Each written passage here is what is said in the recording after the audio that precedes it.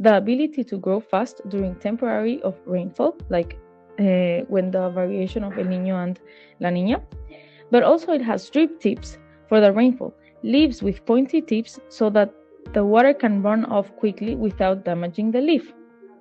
So they have also wavy leaves, which can be protected from the sun, but also prevent fungal growth.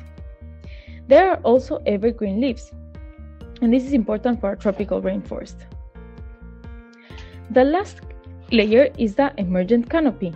The last layer of the tropical rainforest is composed of the emergent trees, which are the tallest trees in the whole forest. They can be between 70 and 100 meters, said by an article in 2016 by Silver and Lasso. As mentioned, they have buttress roots to support themselves in the ground and reach high up in the sky.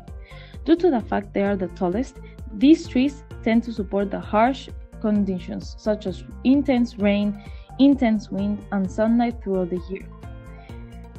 They have developed these thick wax leaves in order to survive, but also spread as much with their leaves. Also, animals inhabiting these zones tend to be small and light, such as birds, monkeys, and some gliders. Thank you very much for hearing this presentation. You can move on to the next QR code. Created using Powtoon.